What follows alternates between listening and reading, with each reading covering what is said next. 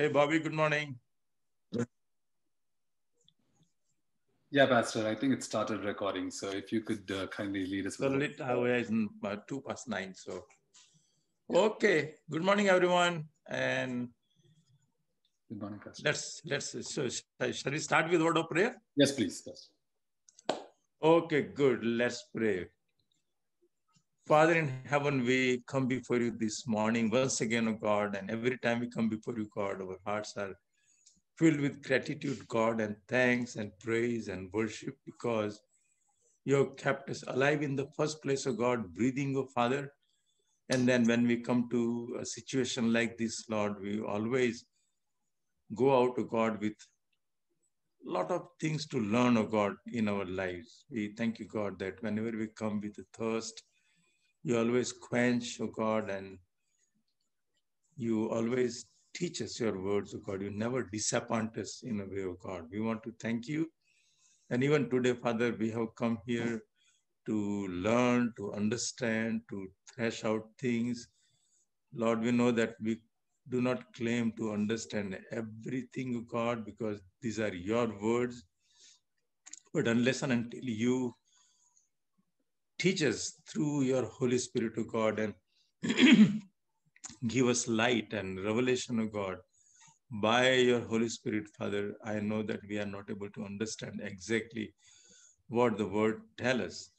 And so, Father, we rely on the help of the Holy Spirit as Mano teaches us and as we all together, God, learn and try to make the best interpretation of your words.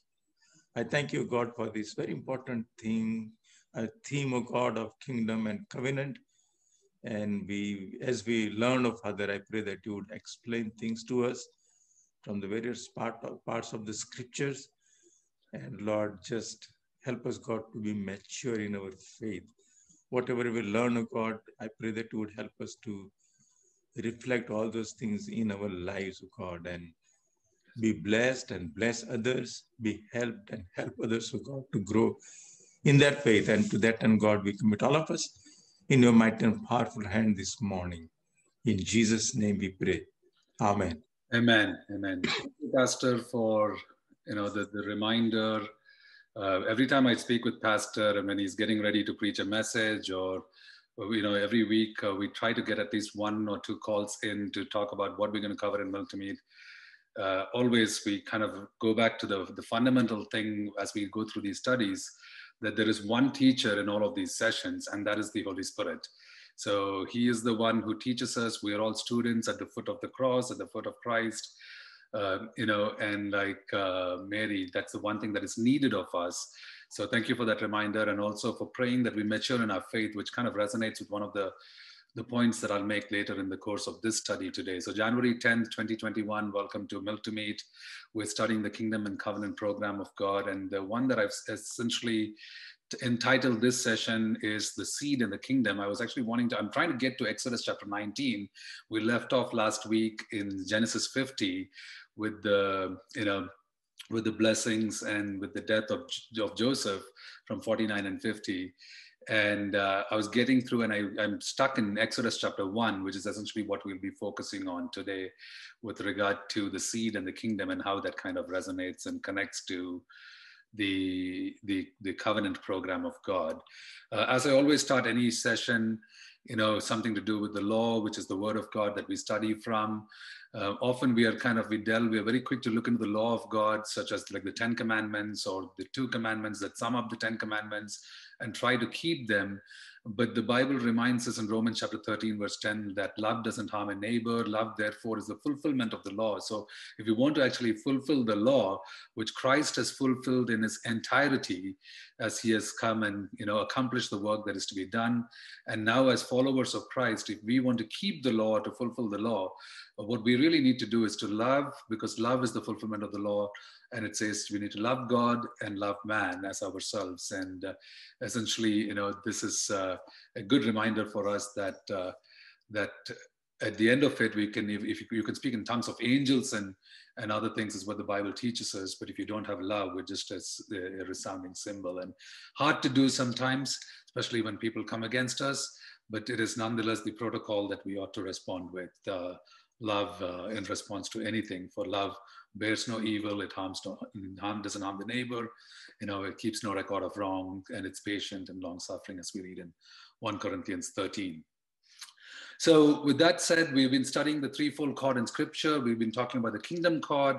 We've been talking about the covenant cord, and then the salvation cord, which is, that integrates between the two. And we'll kind of see that reemerge. And today actually will also be, as we look through the scripture, we'll kind of see that start to reemerge as we look at the different covenants and the kingdom program of God. We've revisited last week in the three covenants, the Edenic covenant, the Noahic covenant, and the Abrahamic covenant.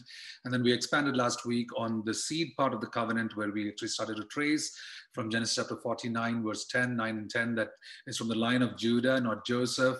And then this lion would come, right? And then we also talked about there'll be no tears in heaven, but the time was in the Revelation. We read about tears in heaven because the revelation of who this lion is who is to come, that is the word Shiloh, until the one who is to come and gather his people unto himself, the one who is to come, which is the word Shiloh, the one to whom the rule rightfully belongs.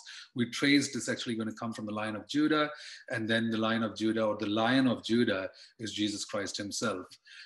We also looked at quickly on the death and burial of Jacob, how he expressed faith that he should be buried in the land of his fathers. And then we saw also from the lessons of the life of Joseph that to have a forgiving heart is actually the expression of the fruit of the Spirit. For the fruit of the Spirit is love, joy, peace, long-suffering, gentleness, goodness, faith, meekness, temperance. Against such there is no law, from Galatians chapter 5, verse 22. And you also saw how he expressed his faith, saying that you shall not bury me in this land that is foreign, where I'm a stranger, but you have to bury me, you have to take me. And so they embalmed his body when he died, when he was about 110 years old. We kind of expanded on the life of faith last week in terms of what it means to not live on the edge, but to live in the gap between God's word and God's work, that his words will always come to be and in fruition in his due course, in due time, in his appointed time. So when the appointed time came, God sent his son so that to be born of a woman is what it says. So everything will happen as per God's timing and his word, and the delay of God does not necessarily mean that it's a non-action of God, or that God is dead. And we'll kind of see that as we look at even the Abrahamic covenant. God said there'll be a delay, 400 years, you'll be strangers in this land, and then you will come out with great substance, and you will come into this land in terms of the land part of the covenant that is to be fulfilled. So we left off in Genesis chapter 50, and when we looked at Genesis chapter 50, we were with Joseph. They've gone and buried Jacob. They come back into the land, and Joseph also dies over there, and they embalm his body and put him in a coffin, is what we see in Genesis chapter 49 and 50. So where on earth are the Israelites now? In the land of? Are they in Canaan, which is the promised land that God had told Abraham that he was going to bring them in? Or are they in Egypt? They're in Egypt, right? So now Exodus chapter 1 actually starts off where it says, now these are the names of the children of Israel, which came into Egypt. Every man in his household came with Jacob, Reuben, Simeon, Levi, and Judah, Issachar, Zebulun, and Benjamin, Dan and Naphtali, Gad, and Asher. And all the souls that came out of the loins of Jacob were 70 souls. For Joseph was already in Egypt, and now the people, Jacob, is coming to Egypt. And Joseph died there, and his brethren, and all his brethren, all that generation. So they all actually died in Egypt. And you notice over here that the people who are supposed to be trekking into the promised land are actually in Egypt right now. Now in Egypt, are they there as strangers or as servants? Now, think about Joseph's life, how he was elevated to the rank, second in command to the Pharaoh, and in all matters, except Pharaoh's household, he was akin to that of being the Pharaoh of the land. So was he a stranger or was he a servant in the land? It's only one. They did not become servants yet. They are not servants yet. So they are actually still strangers at the time when Joseph dies. And it's over here when God is giving the law to the Israelites. Later in Leviticus chapter 19, verse 33 and 34, we see that the protocol in which we treat strangers or people around us who are foreigners, it says, if a stranger sojourns with you in your land, do not vex him. For the stranger that dwells with you shall be unto you will be like one who's actually born among you, and you shall love him as yourself. Remember the commandment, love him as yourself. For you were strangers in the land of Egypt. You yourselves were strangers. I am the Lord your God. So they were strangers. They're not servants yet. But why is it important for us to ask this question? It's important for us to ask this question because God's word, when he actually gave the Abrahamic covenant, he said unto Abraham, when he institutes that by the blood covenant in Genesis chapter 15, verse 12 to 15, it says that, and he said unto Abraham, know for surety that your seed shall be a stranger in the land. And that is being fulfilled with Joseph having brought into the land to save the people of the land and God's own people. And that is not theirs. There'll be stranger in a land that is not there, in this case, Egypt, and they shall serve them and they shall be afflicted for 400 years, right? The Egyptians will, and that nation themselves will be judged. And I will judge, and afterward you will come out with great substance. You will come out with might and power and substance and material things.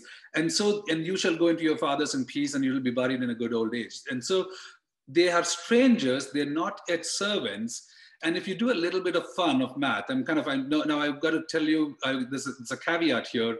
I got these time from the timeline in Bible history. And if you go to Brother Srinivasa's house, he's got a whole wall in his media room that goes from the book of Genesis all the way to the to Revelation, and the entire history that's in his wall. Actually, I think it's in 3 walls. He's kind of put them together, and there's an online version that's similar to that, which is in the timeline.bible history, and these dates come from there. Now I don't want you to get hung up on the dates, but the number of years, actually, it's depending on when Abraham was born. There is kind of speculation it was in 2000 BC or 2000 BC, or was 1946 BC. Let's not get caught up with that, but the important thing, just kind of I want to kind of emerge something out of this, is as I was going through and looking at the dates that are recorded in this place, under the patriarchs, it talks about Abraham, Isaac, and Jacob and Joseph kind of living from 1946 BC to 1771 was Abraham. And then we kind of get to Joseph, which was from 1700 to 1590, the 110 years that he lived. So if you were to do the math and you kind of take when Abraham started to when Joseph died, and you take a calculator and you kind of subtract 1946 minus 1590, you come to be about 356 years. Now, let's not get hung up with the numbers. There's speculation in terms of the date, but there is an important point for us to recognize, though, that they were 356 years or 350 some plus or minus, whatever, right? Years where in the end of Genesis, they are strangers in the land. They're not servants yet. And so there is still, God said, it'll be 400 years before you would be, you would leave the land. And so there is a little bit of time left, and God's word is so true that every jot and tittle, everything will come to be. And we see that where the aspect of the servants is to be fulfilled, and until all is accomplished, nothing of what God has said will pass away. And so we see that in Matthew chapter 5, verse 18, where it says, truly I tell you, until heaven and earth disappear, not the smallest letter, not a least stroke of a pen will by any means disappear from the law until everything is accomplished. And what you actually see is one day, about 2020 years ago, or 2000 years ago, you actually see that there is a loud cry coming out from a cross, a wooden cross. And from that cross, the cry that came out was tetelestai, which means it is finished. John chapter 19, verse 30 says that it is finished, and Christ who has come has accomplished the law. And from the words of Christ, from the mouth of Christ, we hear this declaration of victory saying that it is finished, which tetelestai can also mean it is accomplished. And so everything is accomplished then in Christ, as we see on the cross. But here we are in the time before the coming of Christ, until the Shiloh has to come. And so we see that every letter and everything that God has told us will actually happen, and it will take place as he has told us it will. And so he had told 400 years, they were servants, they were strangers, now they have to be servants. And in order for that to happen, something has to change. And what happens as we start with Exodus chapter 1, we'll start reading Exodus chapter 1, the first 6 verses talks about the children of Israel, and then of Jacob. And then Exodus chapter 7 to 14, it says, and the children of Israel were fruitful and increased abundantly, right? And multiplied and waxed exceedingly mighty. and the land was filled with them. Notice the land was filled, but it was not the promised land where God had commissioned and counseled Isaac not to go into, because when Abraham went into the land of Egypt, he came back out with Hagar. And so we see over here that they're in the land, and they're actually in a land that they're becoming mighty, but it is the fulfillment of the Abrahamic covenant, but it was not a land that was to be filled with them for them to remain there and rule over there. And so arose a king, a new king over Egypt, who knew not Joseph, is what the Bible teaches us in Exodus chapter 1, verse 8. And he said unto his people, this is the king saying unto the people, behold, the people of the children of Israel are more and mightier than we. Again, they shall come out with much substance, is what God had told Abraham. And so the king tells, come on, let us deal wisely with them. In fact, he was going to deal very foolishly with them, but in his own eyes, he was actually thinking that he was wise, and he had this fantastic strategy that he thought was something that will actually do away with the Israelites. But God's covenant to Abraham is to be fulfilled. And so what he thinks is, and that's why the Bible teaches in Proverbs, the fool says in his heart, and that he thinks to be wise himself, right? Instead, in 1 Corinthians 3, we say, if anyone among us seem to be wise, let us become a fool, because the wisdom of this world is foolishness before God. And so it's important where, the world leaders are saying, let's deal wisely with them. And over here, Pharaoh is making that declaration, lest they multiply. A direct contradiction to the Edenic and the Noahic covenant. Go, multiply, and replenish the earth. Go, multiply, and subdue the earth. It's over here, and it's saying, let's not let them multiply anymore. Again, the word from the king, the new king, is against the kingdom program of God in terms of what man was commissioned to do. And over here, as you see, and it come to pass when in case there's a war that breaks out, if they fall out of any war, then they will join our enemies, and they will actually fight against us, and they will leave our land. They'll get themselves out of this land, is what the king is thinking to himself. Therefore, he set over them taskmasters to afflict them with many burdens, and they built for Pharaoh treasure cities, Pithom and Ramses. Ramses the second is supposed to be speculated to be the Pharaoh who was ruling when the time of the Exodus took place. We are not sure exactly who the Pharaoh was. Later we'll see actually what the Pharaoh essentially means. But over here you notice that the people of Israel were commissioned or actually enslaved to build treasured cities, a treasured place, in contrast to what you will see in Exodus chapter 19, where God gives the Mosaic covenant, and he will say that you will be a treasured possession unto me. It's not a treasured place that I'm worried about or I care about. It's the treasured people that I care about. And so we see that contrast over there. But the more they afflicted them, the more the Egyptians afflicted the people of God, the Israelites, the more they multiplied and grew, and they were grieved because of the children of Israel. And the Egyptians made the children of Israel to serve with rigor.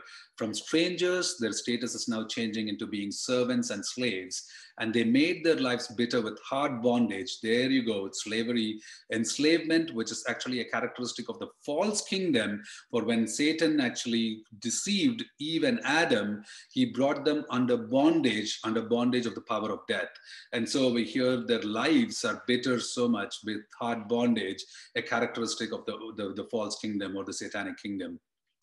In mortar and in brick. Now, I'm going to just, when we do a study like this, I can only be selective, not exhaustive, but I'm going to give you the homework to go back and look at these words mortar and brick and how that should remind us of something. What does that remind us of? Babel, Genesis chapter 11. Let us make brick and then build this tower to reach the heavens on our own strength, on our own accord, and make a name for ourselves, not the name of God to be glorified. And so go back and kind of look at that significance. In fact, you would look at the words in terms of mortar, also tied to the Noah's Ark, and so tar and pitch. So go back and do some study in that. And so it talks about, saying, and they were the man desired to make brick.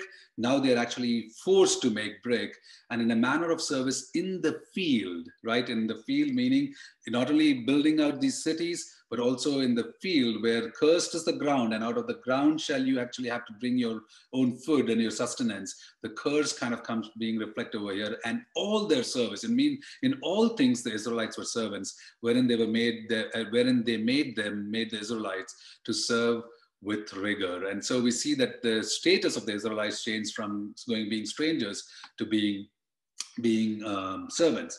But what is something that transpires after that is unprecedented and so evil and heinous, where even such a thought like this, how can it enter into the heart of man, right?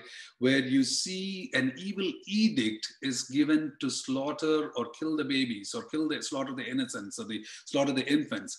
Exodus chapter 1, verse 15 to 22, it says, they made them go into hard labor, and the king of Egypt. Now let's start looking at the phrases where it starts to say the king of Egypt, because there's an important aspect. We've got to notice how the king of Egypt is used 3 times in this whole text, where it says, and the king of Egypt spoke to the Hebrew midwives, of which the names of one was Shipra and the other was Pua.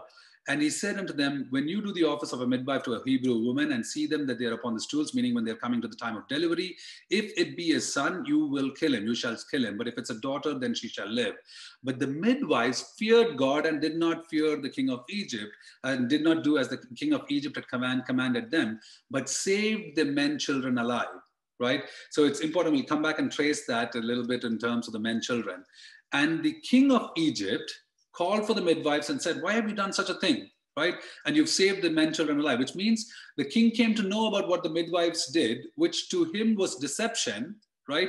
In this evil plan that he had. And the midwife said unto Pharaoh, now, till now, we've been actually seeing that the king of Egypt is being referred to as a king of Egypt, but suddenly we see this title called Pharaoh that emerges. And the midwife said unto Pharaoh, because the Hebrew women are not as the Egyptian women, they are lively, they're extremely strong, they deliver before we can even get there. And so they, they're able to save this one. Now, in fact, technically the midwives lied, right? In terms of, or they planned it in such a way that they didn't go there in time. We don't know the details of it, how they actually said that and got away with it. But more, the beautiful thing is the next verse doesn't talk about how Pharaoh dealt with the king of Egypt, with the midwives, because God deals with them, and God dealt well with the midwives, and the people multiplied and waxed very greatly. And it came to pass, because the midwives feared God, that he made them houses. So we tried so much to establish our own houses in this one, and then we tried to establish our house by succumbing to the laws of the land. And it's not that I'm saying we need to be antinomianism in any way, but it is in the context of us fearing God, when the law of the land can actually do things that can be contrary to the will of God. And so we fear God more than we fear man. We respect authority that is given unto us, because all authority is instituted and given to us by God, or ordained by God. For even in Pharaoh, you will later see that God's glory will be manifested. And then Pharaoh now charges not just the midwives, but he charges every person in Egypt, saying, every son that is born you shall cast into the river. And we'll hold on to that thought about the casting into the river, and we'll expand on that next week. And every daughter you shall save alive. So now the thing that you see over here is Pharaoh actually in the Egyptian culture was considered to be an intermediary between God and men. And when he died, he would actually become divine. He would actually take on the form of Osiris or Horus. And so he becomes a god. And so the Pharaoh had a godlike status. And so over here in this pericope, we actually notice and we see that the king of Egypt and Pharaoh are synonymously used. King of the land, Pharaoh as in a godlike status. But Pharaoh itself, in the root word, it means a great house, right? A great house is what it means. And then later it came to become a title of the rulers of Egypt. But Pharaoh itself means just a great house. And so this evil edict to slaughter the infants takes place. And if you're going through and reading the scripture carefully, there are 2 questions that should immediately emerge for us to ask. Why male child or a son? And why is this evil edict entering into the heart of Pharaoh? So why male child? Why did he say, let the daughters be alive, be saved? or spare them. Do you remember when we talked about the Protoevangelion or the Protoevangelium, which is the first messianic prophecy in Genesis chapter 3, verse 15? It says, "And I will put enmity between thee and the woman, between thy seed and her seed." Now it's interesting where the noun that is used in the English, or the word that is used in the English, the pronoun is used, "It shall bruise thy head, and thou shalt bruise his heel." Now, what is interesting is that it may seem very impersonal when we use the word "it," because that's usually referred to an inanimate object or something that is lifeless. So we don't refer to a baby as it is a good-looking baby, right? We say he is a good-looking baby or she is a good-looking baby. But if you don't know the sex of the baby, though, right, before birth, we would say something like the one who is to be born is good-looking. Right? So the word "it" over here, when used in the scripture, if you look at about 50% of the time, it's used gender inspecifically, where the word "it" could be used for the word "she," or it could be used for the word "he." Now, God is spirit, and so he is gender inspecific in terms of his essence, which means that male and female, he made them in his image. And so we see the context over there in terms of the gender inspecificity of God. For male and female are equal in God's eyes, and that's why God made woman out of the side of man, so that she would never be under his bondage, but they will be together as one flesh. They would glorify and bring glory into his name. So "it" over here is talking about she and he. But then in his expression of his person in Christ Jesus, we actually see that the gender that is used is his heel. So his heel implies that the seed of the woman who is to come is going to be a male child, and the male child over here is being told that should be killed at birth. So the second question that we should be asking ourselves is, why this evil edict? Who gave the order to actually slay the innocents in Egypt? We just read that in the previous section. Who was the person? It was the Pharaoh, the king of Egypt. The Pharaoh is the one who reigns in Egypt, or the ones who rules over the basileia in Egypt, right? Going back to the kingdom thread. But the question then I have to ask you is this: how did the Pharaoh even get such an idea? And in order for us to answer that question, we have two more questions that we need to ask and answer, which is, who rules over this world, and how does this being who rules over this world rule this world? So the question then is, who rules over this world? Satan. Thanks, Reuben. So in 1 John chapter 5, verse 19, the second part of the verse very clearly shows that we know that we are of God, those who are in the faith, those who are in the kingdom program of God, those who believed in Jesus Christ. We know that we are of God. We belong to him. And the whole world lies in the power of the evil one. In fact, I like the picture on the right, which kind of looks at it almost like, the world is being manipulated and controlled by the evil one because it's under the influence of the evil one. And in 2 Corinthians chapter 4, verse 4, we actually refer to Satan not just as the king over this world, as the Pharaoh was over the king of Egypt, as the Pharaoh was over as the king of Egypt, but also he's referred to as the God of this world. But if our gospel be hid, it is hid from them that are lost, talking about those who cannot see the gospel, where you notice and see, in whom the God of this world, talking about Satan, has blinded the minds of them who believe not. Those who have believed are no longer in darkness. We are walking in the light, or we are in the light, and we're expected to walk in the light. And so, but those who are not believing or choosing not to believe in Jesus Christ, it's actually that the God of this world has actually blinded the minds of them, is what it says. Why? So that the glorious gospel of Christ. Remember earlier when we studied the kingdom, we talked about how the king is synonymous to the word glory. And so when Saul dies, David actually expresses in the book of Jasher, as it is written, he expresses and he says, "Oh, the glory of Israel has been killed," right? Or the mighty have fallen, or the mighty have fallen when Saul and Jonathan died. So over here, the glorious, which means the kingdom gospel of God, of Christ, who is the very image of God, should shine on them. And so they can be brought into the light and no longer continue to grovel in darkness. But Satan over here talked about how he rules over this world. and he has established himself to be the God of this world. Now, the question then is, how does this being rule over this world? So to answer that question, where is this person ruling from, right? So where is this person ruling from in the context of, where is he? Is he in hell? Is he ruling from hell? It says he walks to and fro on the surface of the earth. Yep. So 2 Peter 2:4 actually talks about how God has sent the disobedient angels who do not keep their habitation, most likely a reference to Genesis chapter 6, where they intermingled with men and then came out the Nephilim, or the disobedient angels, where they are changed into judgment. But then not all the fallen spirits are actually chained in judgment, because we know in the possession of the girl, the demonic girl, where when Christ exorcises her, they cry out and they say, do not send us into the abyss, because in the abyss is where the angels who are disobedient are chained, whereas they say, send us, and so he sends them into the swines. But we see that there are angels who are reserved in hell, who are chained in hell. And then we also see about in Matthew chapter 25, 40 to 41, the king answered and said unto them, verily I say unto you, inasmuch as you have done it unto one of the least of my brethren, you've done it unto me. Then he shall say unto them that are on the left, depart from me, you cursed, into everlasting fire, into hell, prepared for the devil and his angels. So the devil is going to be cast into hell. And those who are teaching the book of Revelation, I know Brother Srinivas says in Revelation chapter 20, when you get to it, you'll see how he'll be cast into the lake of fire, right? And then the whole kingdom program of God will be where eventually he'll be cast forever and ever. But right now, as Reuben said, he's walking to and fro on the earth. And it says, because God says in Job chapter 1 verse 7, when God is asking Satan, where have you come from? Where comest thou?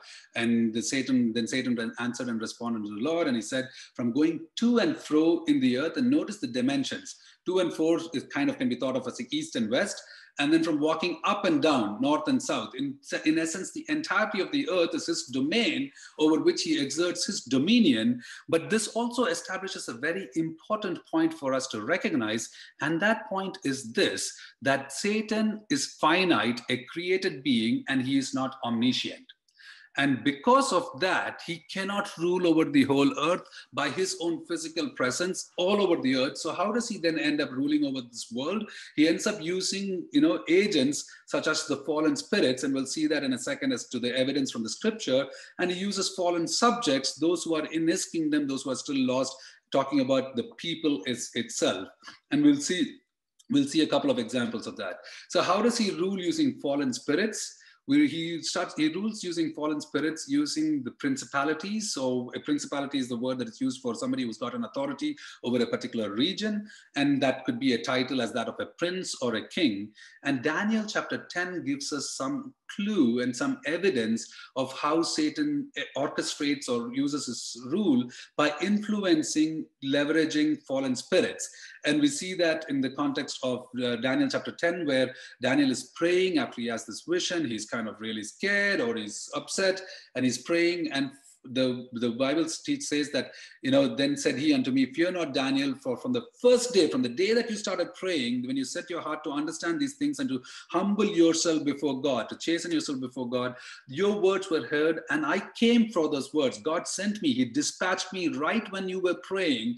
Your words, as they were heard, I was asked to come to you. But the prince of the kingdom of Persia withstood me 21 days. But lo, Michael, one of the chief princes, came to help me, and I remained there with the kings of Persia. So think about what's happening. Angel is sent to give the message, to bring it to Daniel, who's humbled himself. There is a prince of the kingdom of Persia. Now, there are speculations as to how we can actually interpret this, and I won't go too into the details, as much as to understand that the prince of the kingdom of Persia could be just a prince who was being influenced by a demonic spirit over there, or it could be a demonic spirit that is given charge over a particular land, over a particular area, as was Pharaoh, who had rule over Egypt. So did kings and princes have, because you notice over there, it says, "And the prince of the kingdom of Persia." Now, I believe, this is my conjecture, that this was a demonic spirit, because this demonic spirit was withstanding an angelic being from God. And in Ephesians chapter 6, we see that we put on the full armor of God so that we can stand against whom? The devil's schemes, or the wiles of the devil. For we wrestle not fight against flesh and blood. It's not against human and human, war against man and man and man, but against principalities, against powers, against rulers of darkness of this world, against spiritual wickedness in heavenly places. And so the intersect of the spiritual and the physical is established in this warfare, and the warfare that began with the declaration of the war cry in Genesis chapter 3, verse 15, the Protoevangelion, where it talks about the war where this one who is to come, the Shiloh who is to come, to whom the rule rightfully belongs, is going to actually crush the head of the serpent, crush Satan. And Satan over here is orchestrating everything to fight against God in the spiritual realms, in the spiritual heavenly places. And so we see over here the prince of the kingdom of Persia, which stood me, and then I remained there with the kings of Persia. So prince and kings, it's talking in singular and plurality. It could be that there were angelic forces or demonic forces that were influencing over these people who were ruling in the land. And that's kind of the most plausible way. Then said he, then in verse 20, it says, then said he, knowest thou where I come from? Wherefore I come unto you. So I'm coming to you from God, and now I will return and fight with the prince of Persia. And when I'm gone forth, the prince of Greece will also come. And so it's talking about how this warfare continues over the land and the dominion of the land. And why this is important is it's got undertones to the kingdom program of God in terms of how Satan is actually fighting against God in the heavenly places. Now, we also see that the rule of God, rule of Satan. He uses fallen subjects or fallen mankind, people. And we see that with two classic examples. Judas is one and Peter is another. And in Judas, Luke chapter 22, verse 2-5, it says, and the chief priests and scribes sought how they might kill him, for they feared the people. Then entered Satan into Judas' son, surnamed Iscariot, being of the people, number of the 12, and he went his way. And notice what Judas does. He goes his way, he communes with the chief priests who are trying to eliminate the seed of the woman, how he might betray him. So not just communal, it's betrayal. And they were glad, and they covenanted to give him money. Notice the words of God in his holy scripture, by the beautiful inspiration of the Holy Spirit, brings us to attention that the people promised each other to eliminate the seed of the woman who would crush Satan, and the seed of the woman through whom all nations shall be blessed as part of the Abrahamic covenant.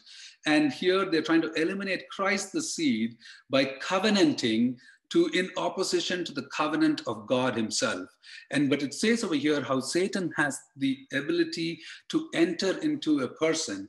Now, it's not just talking about possession. I love the picture on the right because it's almost like, and I don't get carried away with the horns on his head and all, because Satan is an angelic being, and he can masquerade as the angel of light. So it's the European way of renditioning of the Satan with a pitchfork and a long tail, a diabolical tail, and the horns. That's not the picture you should have of Satan. You could think of Satan just as another being, and he's over here like almost he's kissing Judas, who then gives the kiss of betrayal to Christ.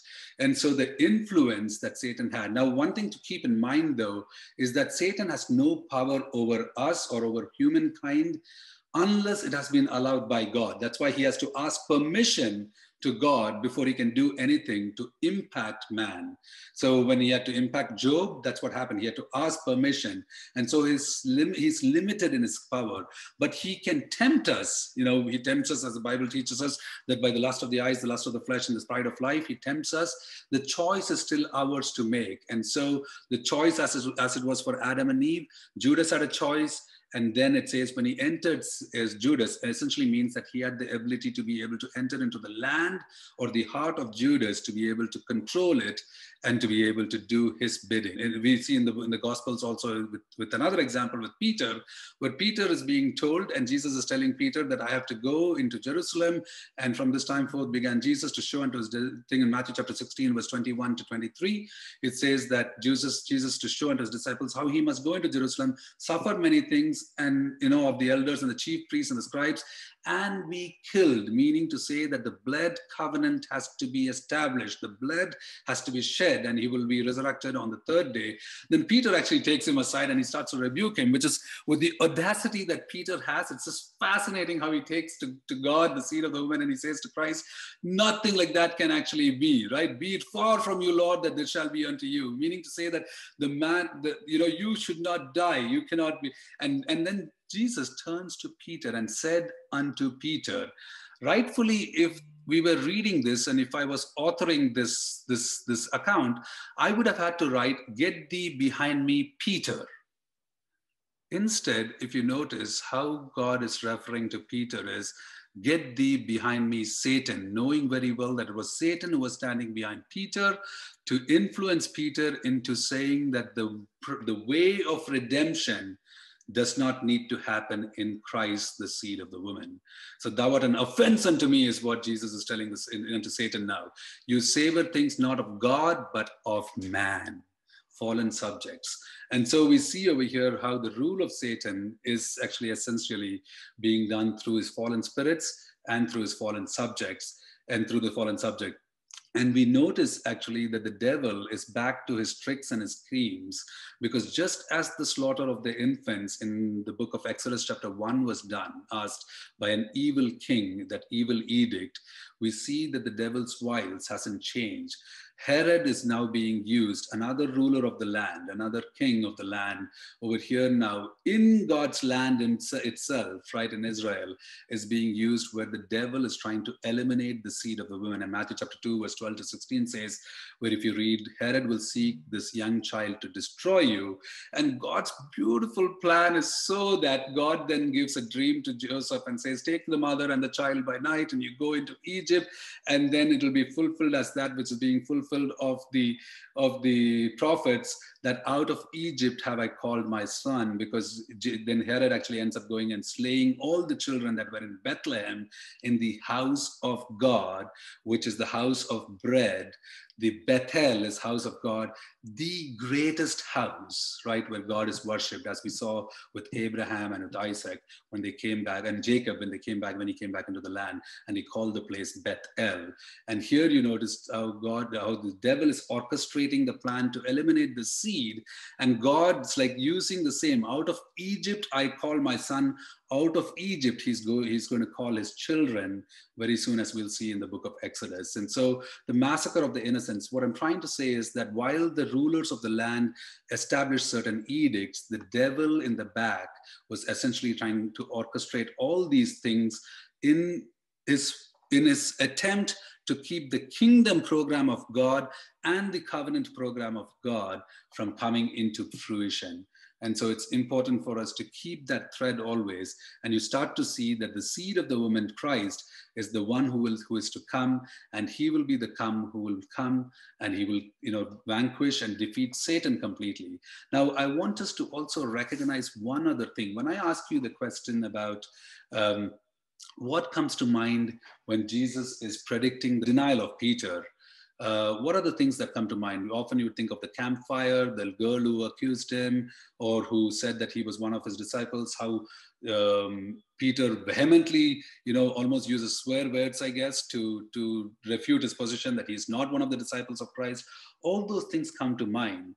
But I want us to recognize something. If we read the scripture too carefully and slowly, there are certain truths that will emerge. Before Jesus tells Peter that he's going to deny him, there's a conversation that takes place with Peter. And this is what it says. And he tells all his disciples, and he says, you are they. This is from Luke chapter 22, verse 28 to 34.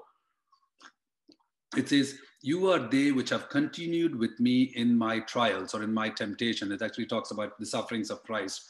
And I appoint you a kingdom as my Father has appointed unto you. That should actually immediately make us go back to Daniel chapter 7, verse 14, where the Father is, the Ancient of Days is giving unto the Son, into the one who's standing before him, Christ, the kingdom that will last forever, that you may eat and drink at my table in my kingdom and sit on those thrones, judging the 12 tribes of Israel. And that talks about the wedding supper of the Lamb.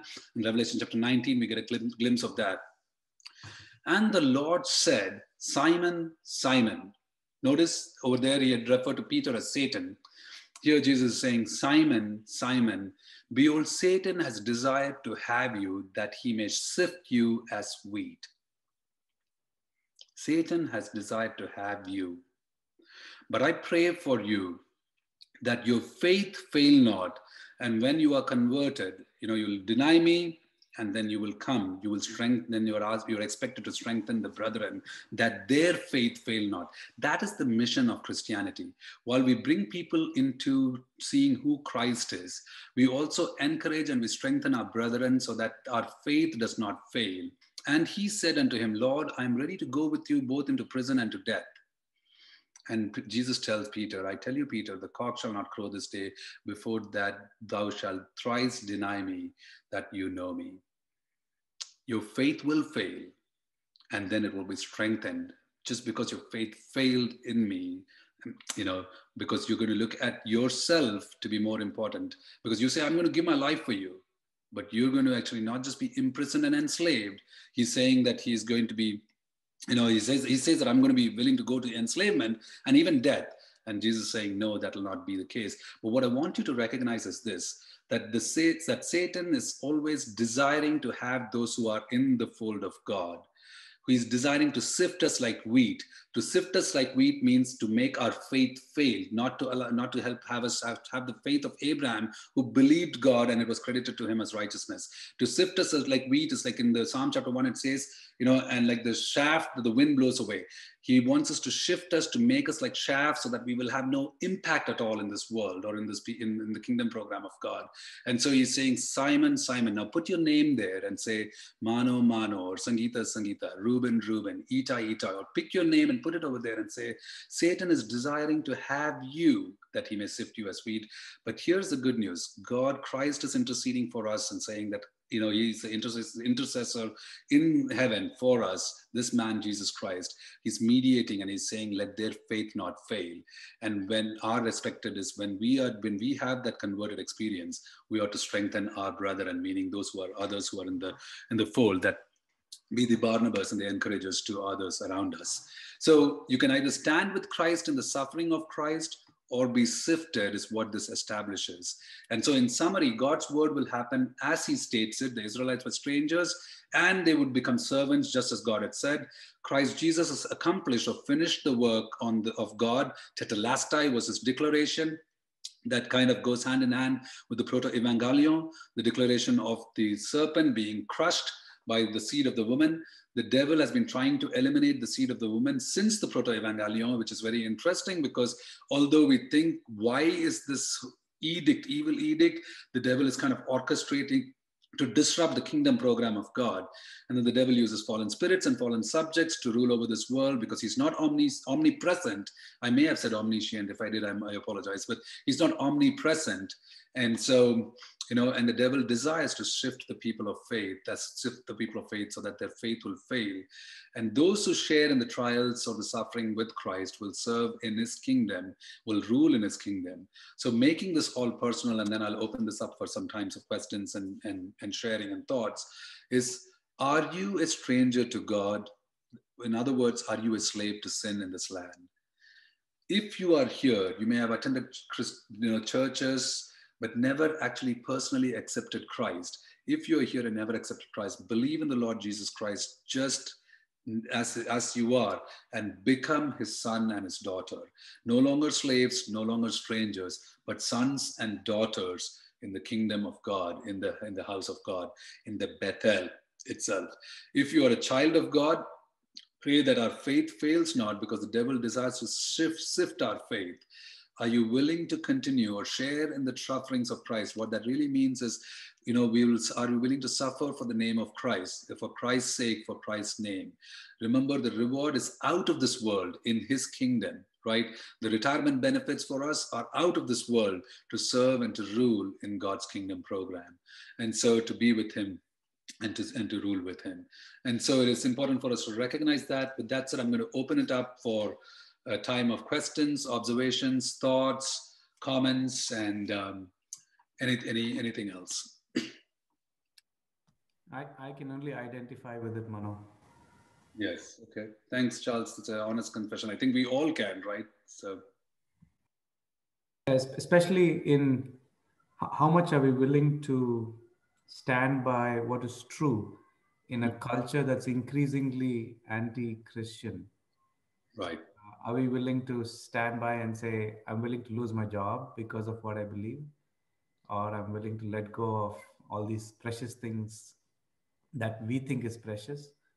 I see a little bit of Peter in myself every time that I reach that decision point.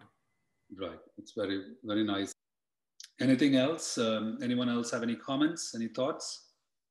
Hey, Mano, one thing I would, as an encouragement that I completely agree in terms of this is, Charles is just being bold in confessing, and I think the same thing here, and I'm sure others as well. The good news is we know that Jesus prays and he will never let Satan destroy our faith. Right. And so he can try to valiantly attempt in terms of bringing and dragging as a result of the process of you going through the sifting. However, he cannot destroy that unless there is something that we kind of go down the spiral down real. But still, we know that Jesus is on our side. That is the hope. And as long as we have that grounding, as long as we continue to do our part in praying and seeking God, that is a futile attempt. It's interesting to say that as Brother Josh was saying, right? God, Christ Jesus is on our side. He's never let us, nor will he ever forsake us. That doesn't mean we will not go through the sifting that is necessary. And so it's actually interesting because when God is asking Satan, have you considered my servant Job? What Job was actually being told as a testament by God himself was, this person is the person who loves me.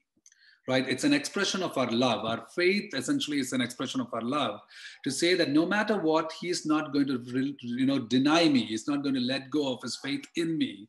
And so as Josh, you were saying, now it's important that through that sifting, sometimes we can actually fall, but God never condemns. And that's why Peter is told, you're going to actually deny me. Jesus knew that that his faith will fail.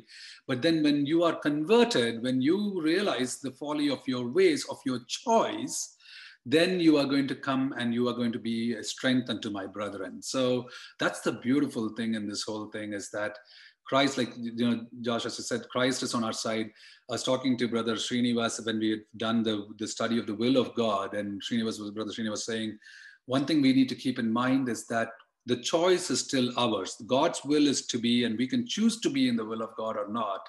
And so that kind of also comes into picture over here. And as Christ is praying for us, we ought to be also watching and praying that we fall not into temptation, because really the sifting of the wheat or the sifting of us is the devil trying to tempt us to not be in the kingdom and covenant program of God.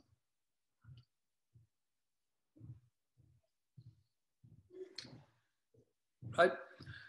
With that said, if does anyone have any other questions, or else we can close, and then we can close the word of prayer. So we are in time, and then we can continue to hang out if anybody else has anything else to share. So. I'm happy to pray. Pray. Father God, thank you so much for this wonderful study, Lord. Father, we praise you for communicating through Manona during this Bible study, Lord. We pray that the words will work in us the way you want those words to work in us.